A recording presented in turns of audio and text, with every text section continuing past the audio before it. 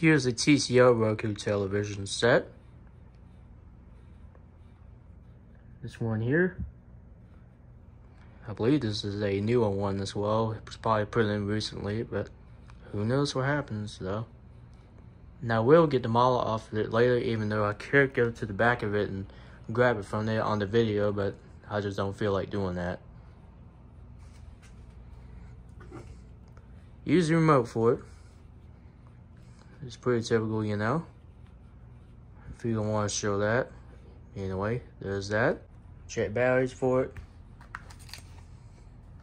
That's factory TCL batteries in it. So that's good to go. Let's go ahead and turn it on here.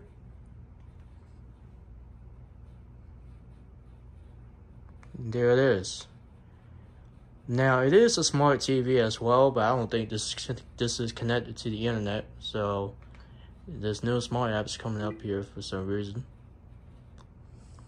But anyway, so let's go to HDMI 2, which this is what the Spectrum cable box is hooked up to.